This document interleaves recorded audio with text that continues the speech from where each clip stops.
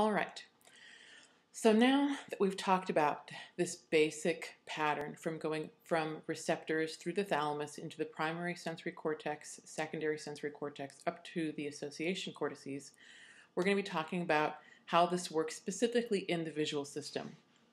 And please do pay attention to this pathway because we will use this organization when we also examine the other senses, such as hearing and the sense of smell and touch. So one of the first things that helps us figure out a little bit more about how complex perception is perceptual illusions. So we can see things that are not really there. So this is a really good example. I'm going to go through a couple of these. But here, when you look at this information, okay, most of you have all seen this. What is seen, what is perceived by people is these two facial profiles. And of course, you can also, if you're not perceiving the two facial profiles, you are perceiving a vase or a pedestal of some kind. What is important is that you cannot actually perceive both of those representations at once. This is a really good example of how perception is directly related, but is very, very distinct from sensation. The two ways that we could perceive this are competing, that you can't have both of them at the same time. This is either this two facial profiles, maybe in front of a window or something like that, or it is a lamp. And so it is not advantageous for our brain to actually be able to see both of them at one time. So what happens instead is that if you look at it and you try to think of it as one or another, the image will slightly shift in your mind in terms of what it is. Here's another example of a perceptual illusion. People, when they look at this, tend to think that this line here is longer than this one. And when you look at it, it really does appear to be the case that this line right here appears or is perceived to be slightly longer than this line here. In actuality, they are exactly the same.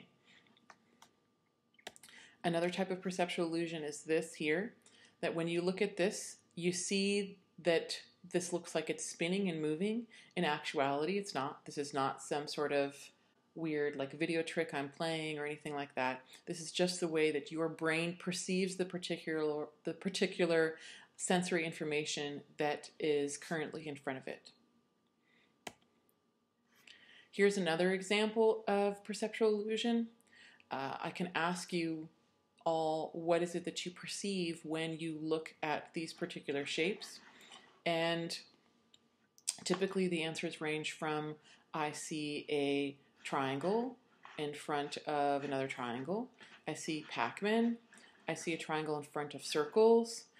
I see lines on a page, So all of this is stuff that is perceived. What is actually there is literally just differences in color and the shapes. We assign meaning to them, that something is in front of something or behind of something. So just as I said earlier, perception is assigning meaning to sensory information. So here, when we look at this, we tend to assign meaning that here we have a triangle that might be in front of these three circles. And by being in front of it, it's blocking the rest of these circles. So we might interpret that there is actually still a full circle behind this. Here's another example of perceptual illusion, and you're going to actually have a participation question that is posted in regards to this. So take a moment to look at this painting and try to find how many faces are in this painting. So you can pause here as long as you want when you get to this point in the video, and you can count them up. There will be a participation question posted when this video is posted. The participation question will ask you to report how many faces you see in the painting on slide 11, and so that is this painting. So pause this as you will and take account of how many. I'm not going to talk about it here. Suffice it to say that there are quite a few, and so you'll be able to see from the variable responses made by your peers how many you see versus how many your peers see. Related to this example is when we see clouds that look like things, we say, oh, a cloud looks like a duck or something like that. So we are assigning meaning to this visual information. Now we're able to perceive the information that we do based upon the functional anatomy of the visual system. Vision is our primary sensory experience. We rely on it very, very heavily. Far more of the human brain is dedicated to vision than any other sense, and this is not true for every organism. The rat brain, for example, has a huge olfactory system relative to ours. So animals, even if they do have a high level of visual acuity, they'll oftentimes have variable balances across their sensory systems. So as humans, we are highly, highly reliant on vision, where a rat, for example, could be reliant both on vision and smell. Dogs, for example, can be reliant on both hearing and smell, so they have an overrepresentation of those in the brain. But for humans, understanding the visual systems organization is really key to understanding human brain function. Because we're so reliant on the visual system, it is particularly important to understand how we process visual information. So one of the important things to know is that the information that we perceive in the world, it's right side up, and then when we actually perceive it, it flips upside down on our phobia. And so one of the things that our brain does is actually, in part of processing, it will write this information right side up. But these are some of the various parts of the eye. I'll come back to this in a subsequent slide. We'll talk more about the various parts of the eye. But here's the optic nerve. Here's the fovea. This is a blind spot. This right here is the retina.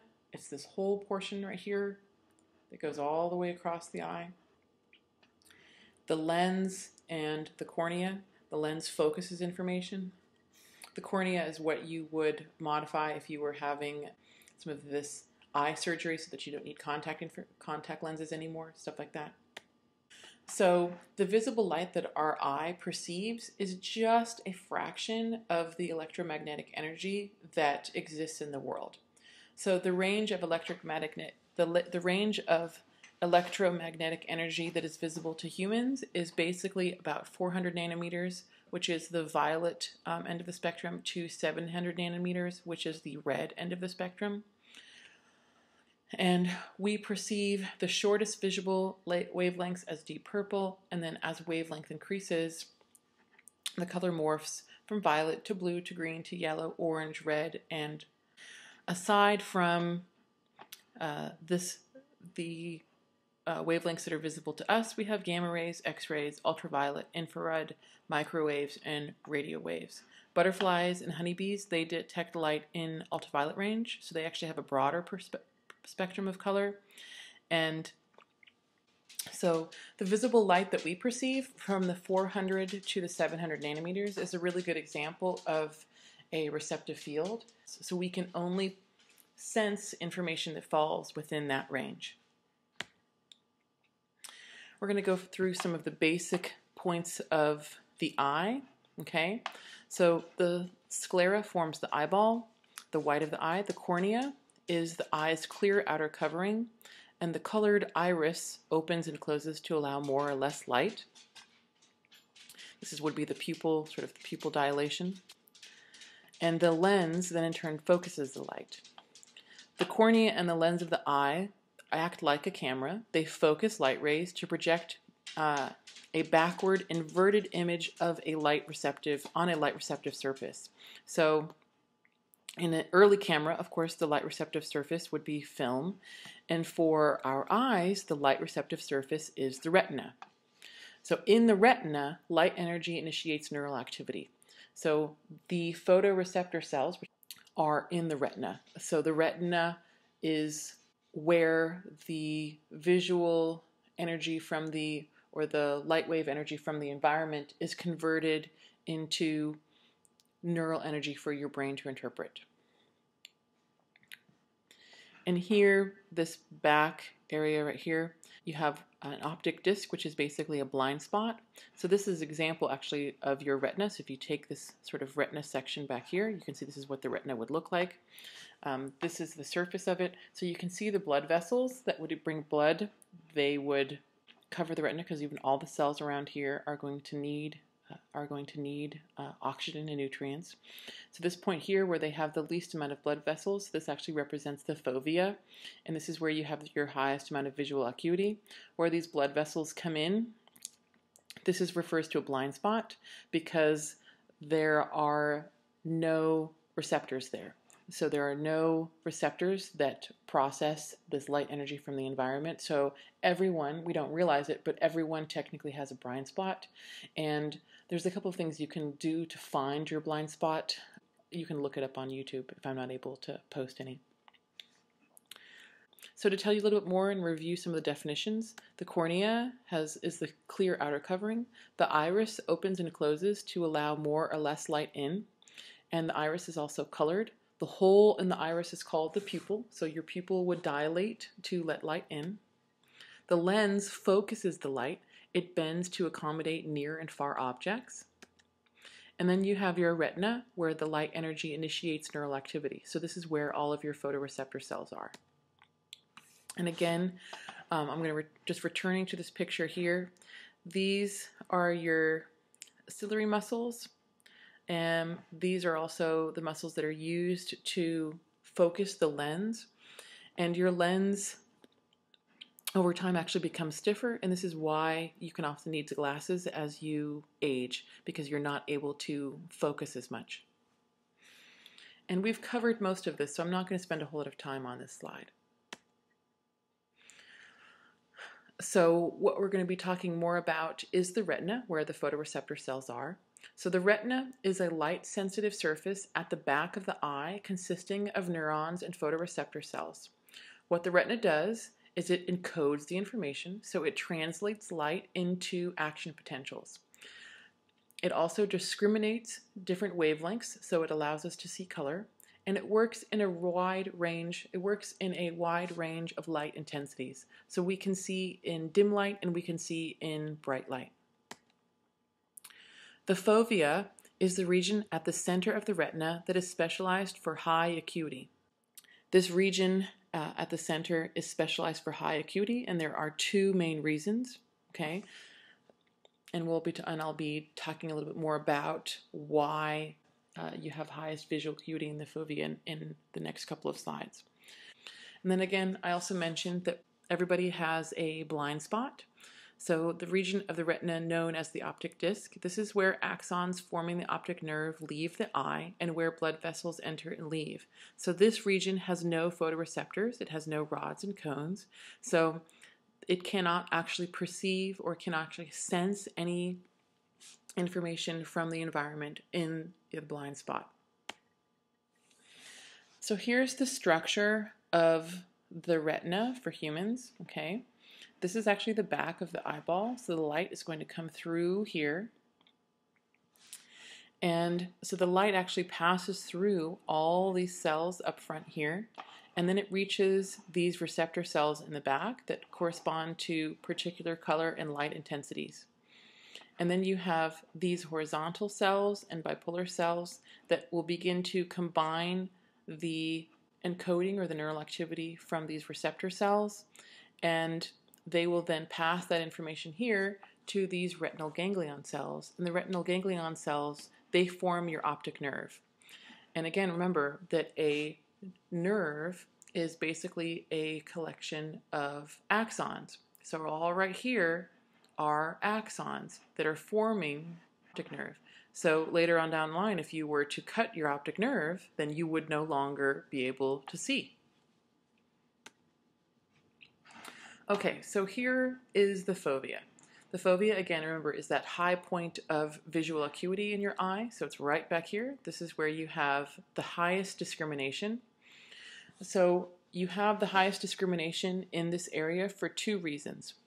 One, it's a rod-free area, okay? So you have mostly cones in your fovea. And cones are really sensitive to differences in color. So this is where visual acuity, you can have the highest sensitivity to slight differences in color. Importantly, the other reason that you have high visual acuity is that in the fovea, you don't have, see how, and this is also the retina over here, these are our sides. And again, all of this is your retina, all of this, it's a whole big area right here. But then your fovea is just this point in the middle where you have the highest visual acuity. And again, all of this over here would be the stuff that you see sort of out of the corner of your eyes. But here, where you're focusing, you have this high visual acuity. So not only do you have high cones here, but then when the light comes in, it also does not have to pass through as much of the bipolar and amacrine and retinal ganglion cells that eventually make up your optic nerve. So the light can go directly to the photoreceptor cells, and none of it is lost as it passes through these bipolar cells.